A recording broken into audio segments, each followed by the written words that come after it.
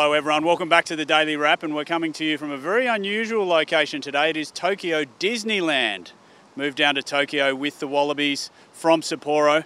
Beth, are you a Disneyland fan? Is this your first visit?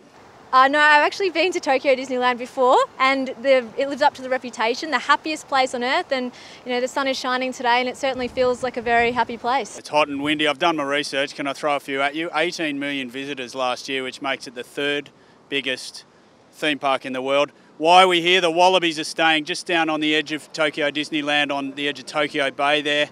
They've obviously got a match coming up with Wales, but we have to look at last week's game first. There's been big drama rising out of that game. Reece Hodge's hit on Paseli Yato has got him cited. He's going to have to face a hearing for a dangerous high tackle.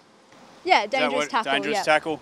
The Wallabies are obviously going to fight that. They believe that it didn't meet the threshold for a red card. Beth, what sort of chances have they got?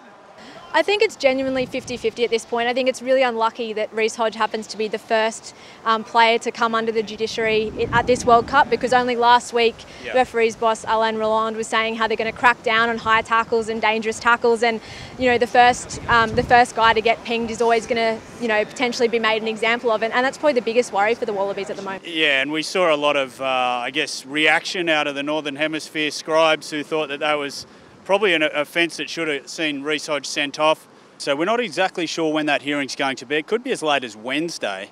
The Wallabies aren't too bad off as far as depth goes in that back three spot in case Reece Hodge gets suspended. But as you say, it's one of those ones that the more that you look at it, the more you think, yep, he could get off, or no, that does tick the boxes, if you like, of the World Rugby Guidelines. So it's a bit of a wait and see on that one. They were lucky enough to come through without any injuries from that win. The first weekend, we haven't spoken to you since then, Beth. It was an epic weekend, wasn't it? The Wallabies, gosh, the hearts were in the mouth there for about the first 45 minutes, weren't they? Yeah, I think there's a few Wallabies fans who are having some flashbacks to Scotland 2017 and some other close finishes there, but they finished strong, and the Super Saturday really lived up to its name, didn't it, Payten?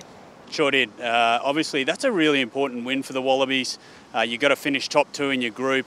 The Wallabies needed to get past Fiji. They've got Wales as well. A lot of people think that they're well matched with Wales and they've got a chance to beat Wales and finish top of that group. But at the very least, you'd expect now the Wallabies to go on and finish in the top two of the group and therefore make the quarterfinals. So there's a little milestone passed there. They're not thinking that way, of course.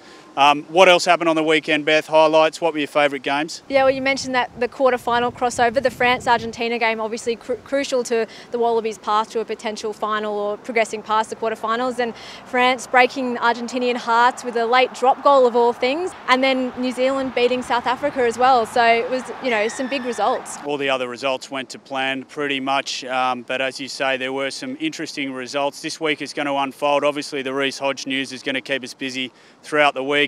Beth's going to pop into Disneyland and pick up some Mickey ears, so we better let her go, and we'll see you tomorrow on the Daily Wrap with some more Hodge updates.